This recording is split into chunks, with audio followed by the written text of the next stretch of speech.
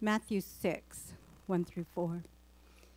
Be especially careful when you are trying to be good, so that you don't make a performance out of it. It might be good theater, but the God who made you won't be applauding. When you do something for someone else, don't call attention to yourself. You've seen them in action, I'm sure.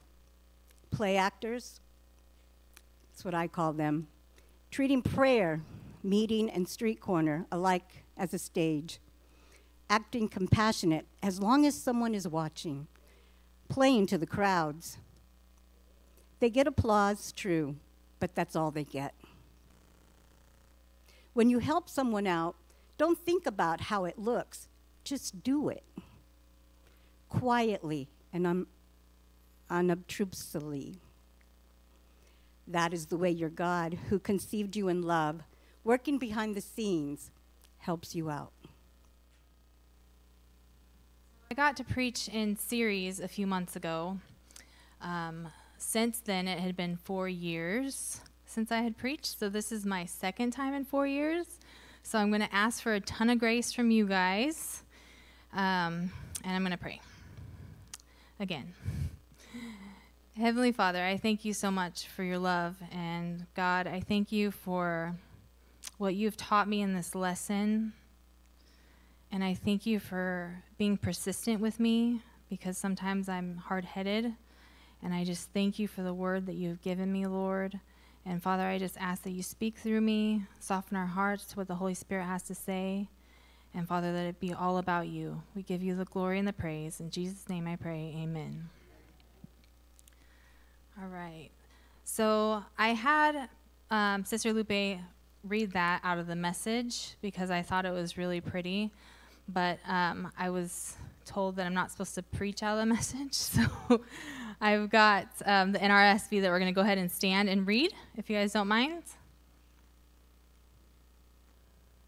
Beware of practicing your piety before others in order to be seen by them, for then you have no reward from your Father in heaven. So when you give alms, do not sound a trumpet before you, as the hypocrites do in the synagogues and in the streets, so that they may be praised by others. Truly I tell you, they have received their reward. But when you give alms, do not let your left hand know what your right hand is doing, so that your alms may be done in secret, and your Father who sees in secret will reward you. This is the word of the God for the people of God. Thank you. You may be seated. So when studying the scripture, I really had to look at my own heart behind giving and being compassionate and kind to others. I had to acknowledge that I wasn't very good at giving. Alms are defined as money or charitable gifts. And so I thought to myself, what does it mean to be charitable? I know there's like this website on Facebook that I donate my stuff sometimes to like moms and kids that don't have anything or that they just want to pass along stuff to the different families. And I'm like, well, I do that, God, I donate. But wait a minute. Do I donate to give out of a pure heart, or do I just donate to give my stuff out of my house? I think I just donate to give the stuff out of my house, and so that's not really the right motivation. But I think alms is money or food or something charitable, but it goes beyond that. It's time and it's care and it's kindness for others. It's being charitable to others. And so as I was praying and thinking, I'm like, okay, Lord, what does that mean? Well, one day I was in my office, and there was a coworker that was coughing. And I felt the Holy Spirit say, you need to go give her water and cough drops. Okay, Lord, but I don't want to intrude on her. So I wasn't obedient. I wasn't obedient because I didn't want to intrude on her, and I only had a couple cough drops left. And I eat them like candy, so there's that. So later I was in Costco that day, and I felt really convicted about it, though. I know it was just cough drops, but it was a big deal. The Holy Spirit, and I knew it was the Holy Spirit that said, go and give her cough drops. So I'm at Costco. I'm feeling all convicted. It's hot. It was like one of the first hottest days. And I'm going to my car, and I have frozen berries and milk and cheese, the refrigerator stuff that I still have to take an hour away. And then God says, you need to go take that little old lady's cart back to the cart station. And I'm just like, Lord, what about my frozen berries? Okay, Lord. I knew, because I had felt convicted about the cough drops, that I knew that the next time that the Holy Spirit spoke to me, I needed to listen. To be fair, every time the Holy Spirit speaks to me, I need to listen. So I took this little lady's cart, and my berries weren't completely defrosted by the time I got home. It only took a few minutes. But it was kind of inconvenient, like I wanted to get on my way. And I was just thinking, how often is it convenient to give? I don't know that it is convenient to give, especially if we're not in the habit of doing it. So are we in the habit of listening to the Spirit when he calls us to do things for others and care for their needs? I know I need to work on it. But what does that look like for us? Do we know the sound of his voice? After studying this scripture and really, God's really spoke to me a lot on it, I keep feeling the nudge of the Holy Spirit. So I felt the nudge of the Holy Spirit to give coffee to one of the other ladies in my job, just to bless her, and it was a blessing for her. But my point in bringing up coffee for the ladies that I work with is that, do we hear the Spirit of God? Like, he didn't yell at me, Melissa, go bring her a cup of coffee. He didn't pull out the bells and the whistles. It was just a nudge. It was just a really quiet, go make her a cup of coffee, a little nudge. I just felt like I needed to do it. For me, that's when the Holy Spirit's talking to me, that's how he does it. He does it gently.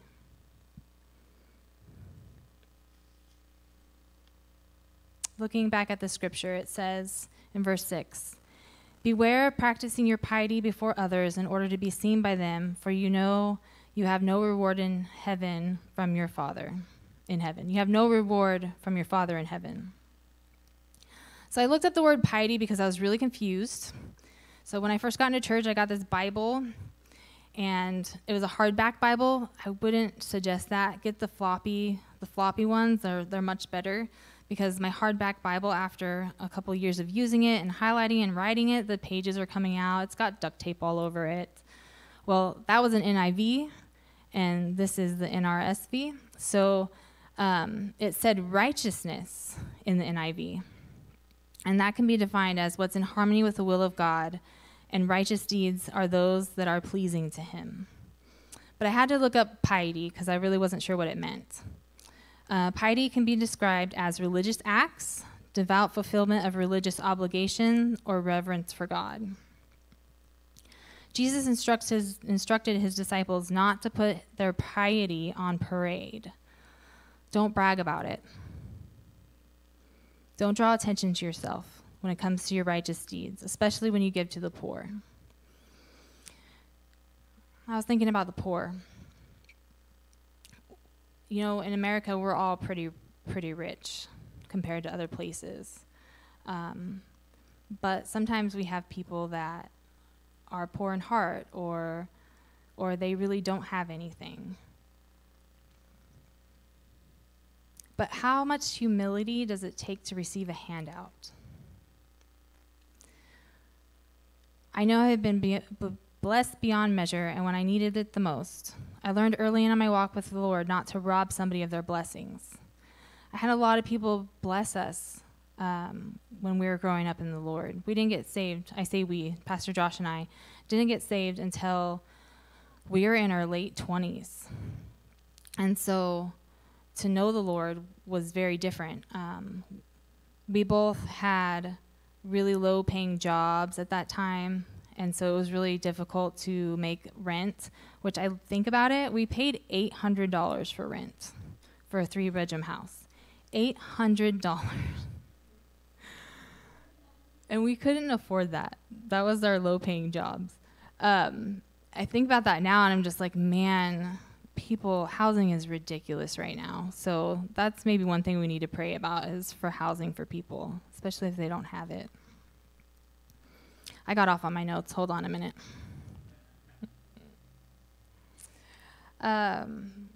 And humility. So when we give, we should do so quietly so that we don't become conceited, and because the person we are giving might feel embarrassed. So I just, when you give, just think about, if you're spouting off, oh, I gave, I did this, and I provided for this person, like, how does that make them feel? Like, what kind of position does that put them in?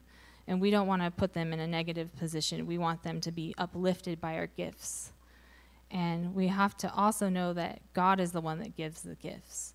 When we take credit for something that God has been doing, or that God is providing, then not only do we get the glory, but is somebody going to know that God is working in their lives, that he's drawing them to him to him? It's very important that we know we do and say what God wants us to do and say. Are we giving on a regular basis when we see needs? Or have we trained our eyes to see the needs? Or have we conveniently shied away from looking at the unpleasantness in the world? You walk down the street and you see the guy on the street corner, asking for a handout. Do you see him? Like, do you look at his face? Do you look at him? Or do you just keep going? Do you avert yourself? Do you avert your eyes? I will be completely honest, most of the time I'm very, let's get to where I'm going. But it's important for us to see the needs. But it's not just the homeless folks that need our time and our attention and our resources. We have things in our own church that need to be tended to. We have, single moms that might need a break. We have shut-ins that, they need us to pray. They need us to go in and see them and provide for them. There's electric bills that need to get paid. We don't know the needs. I don't know the needs, but are we looking for the needs?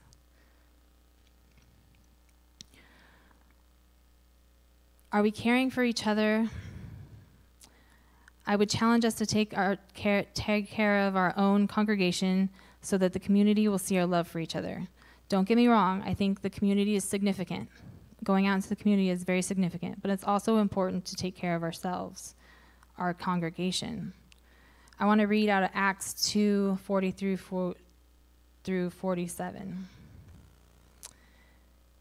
They devoted themselves to the apostles' teaching and to the fellowship, to the breaking of bread and to prayer. Everyone was filled with awe as the many wonders and signs performed by the apostles. All the believers were together and had everything in common. They sold property and possessions to give to anyone who had need. Every day they had continued to meet together in the temple. They broke bread in their homes and ate together with glad and sincere hearts, praising God and enjoying the favor of all the people. And the Lord added to their number daily those who were being saved. So it's a community. We're a community of needs, and we need to have open eyes to be able to see those needs.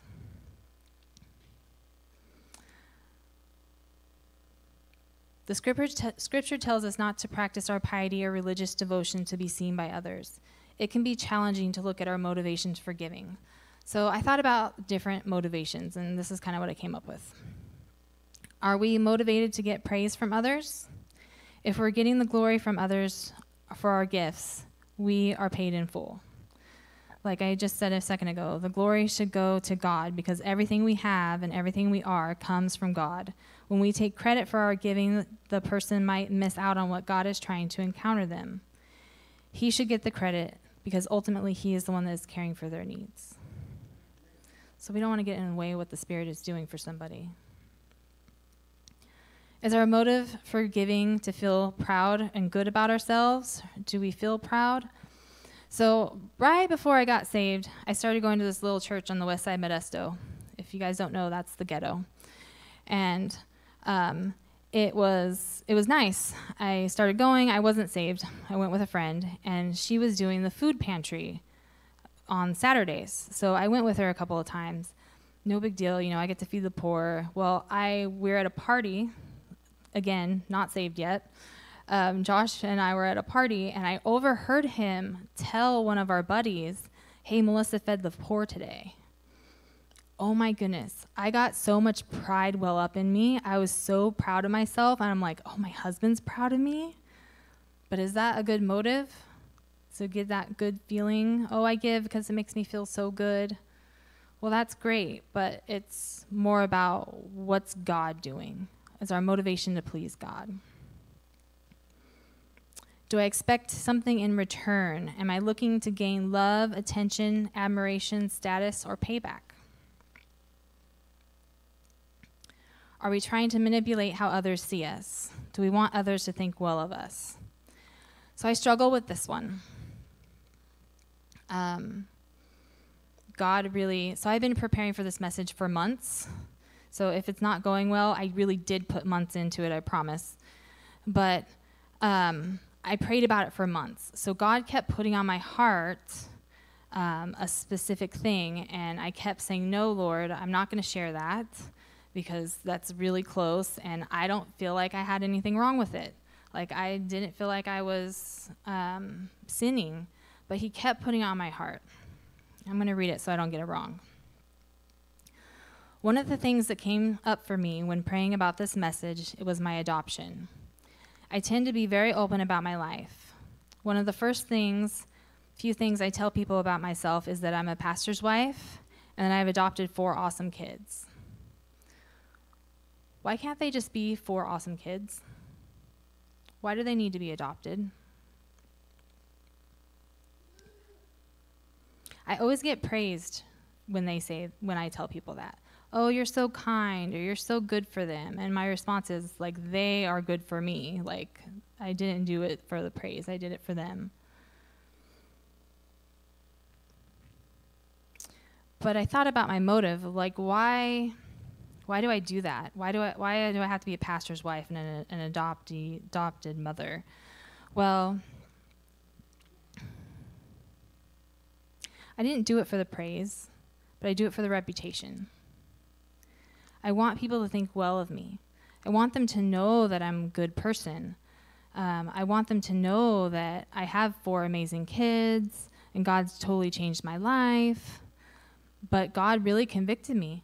It's not that people don't see those things in me when I explain that, but more of what is my motivation. And at the end of the day, my motivation was to be thought well of. And that was not okay. So I repented. I will continue to repent as it comes up. But it took months. It took months for God to get at me. I don't know if that's because I've got a really hard head and I'm really stubborn. And I don't know if you guys have ever experienced doing something and you're stubborn and it's hard for God to get a hold of you. Like, don't let me be the only one. Yeah, thank you. I feel much better. Not alone. But I had to pray about it a lot. So when God puts something on your heart, and when he keeps putting something on your heart, and he keeps telling you, like every day he was telling me, this would come up on my mind every single day. So I just kept praying about it. God, just let me have your motivation. Let me have your will. Explain to me why this keeps coming up on my brain. And that's how we learn to hear his voice. Is our motivation to please God? What if my motivation is not to please God? It's very simple. Just pray. Ask to be convicted. Ask him to let you know, shine light on the places that are struggling or that need to be highlighted in what he's doing in your life. It's out of the overflow of your relationship with God that you will want to give with a pure heart. Matthew writes, so whenever you give alms, do not sound a trumpet before you, as the hypocrites do in the synagogues and in the streets, so that they may be praised by others. Truly I tell you, you have received their reward. Truly I tell you, they have received their reward. So like I said, alms is defined as money or food or other donations given to people in need, anything given in charity. So like I said, Pastor Josh and I, we had worked low-paying jobs, so we didn't have a whole lot. we lived in the Mojave Desert, and my cousin, who loves God, she loves God. I wasn't raised with her, and so when she met me and we figured out we were cousins, she offered to let us move into her house to get us back home from the Mojave Desert. So it was really kind of her. Later, she told me that she was so nervous to rent to me because I didn't know the Lord. She didn't want to rent to me because I didn't know God, and I was very against God. And so she did it anyway. She prayed and she rented to us anyway. Pretty soon, though, her ex wanted to move back in the house, so we got evicted, so to speak. So we had nowhere to go. My brother-in-law and my sister-in-law, they let us live in their little 2-bedroom house with 3 golden retrievers and 2 of us, no kids at that time. But they were faithful to listen to God. They prayed about it, and they let us come live with them. Pretty soon, our pastor, talking to a neighbor, got us into another house that we could afford, but he prayed about it. The neighbor was gracious enough to give us an amount that we could afford. They were obedient. So I have the youth group over my house one of these days at this new house that I can afford, and they're cleaning up the yard, and we're cleaning out the rooms. We're getting ready for what's called a home study. That's when the social workers come in and make sure your home's all in order so that they can give you children. So we're all working to get my house in order. And I have youth group all over my house, just, trashing stuff and just making things clean and whatnot. Well, sure enough, my landlord came to me that day, right in the middle with everybody else, and said, "I'm selling this house. You have to move." Oh, man, I was so defeated because the social workers were supposed to be there in a month, and we were getting kids, and our whole life was about to change, and we were getting evicted again. So I went and I saw this house in Modesto, and the lady was Christian, and we told her, oh, we're Christian. This is kind of our story. We can't really afford this house right now, but we really want to live here, and this is what's coming. Well, God had every detail planned out. I got a new job, so I was able to cash out my 401k to pay the rent and the first and last and the deposit, and all this stuff. I had 3 dogs, and so this person's like, "I don't know if I'm going to rent to you. Let me pray about it." So sure enough, they prayed about it, and 3 weeks later, 3 weeks of me going, "Oh my gosh, where am I going to live? Where am I going to put these new kids that I'm going to get?" 3 weeks later, he calls me and he says that he prayed about it and he was going to rent that house to me. God is faithful. He is so faithful, and he is so good, and he uses so many different people at different times and in different ways.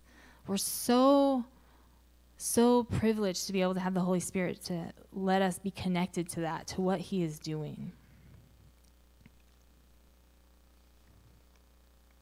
He used every one of those people to move us along in our faith.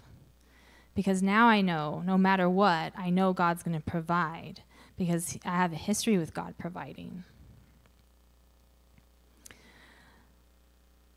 So God will use you to teach people to trust him. Jesus is making a point here when he mentions the trumpet. One of the commentary I read said, "There's an old evidence that during this period the Jewish priests blew trumpets in the temple when they collected funds for special needs." So I can't help but think of the Princess Bride. When they announce Princess Buttercup and the lady's like, "Boo!" Do it with me. Boo! Yeah, just making sure you guys are awake. So I'm almost done, I promise. Royal, you will not be late. He's still here. But I didn't go back in the movie to see if they actually have trumpets to announce her, but that's how I hear it in my head. But trumpets draw attention. So they draw attention to the American flag. In battles back in the day, they drew attention to the battle cry. But Jesus is making a point. Not to draw attention to yourself when you give. And what can we compare it to? It might be different for everyone, but whatever draws attention to yourself when you give or do acts of kindness is a trumpet for you. Hypocrite. This is a common word in church language. Sadly, it's common language used to identify the church too. We must be careful not to become hypocrites. The word means one who puts on a mask or feigns himself to be what he is not, a pretender in religion. Our Lord severely rebuked scribes and Pharisees for their hypocrisy. Job 8:13 says, "The hypocrite's hope shall perish."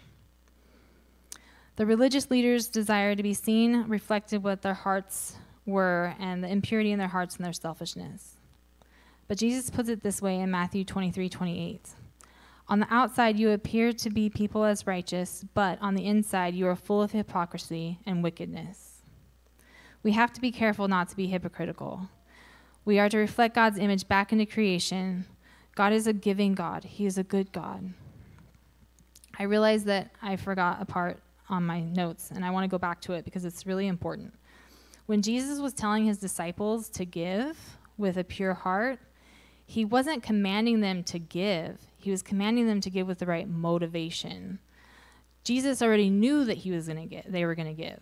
That was an assumption, because as Jews, they were givers. As the people of God, we are givers.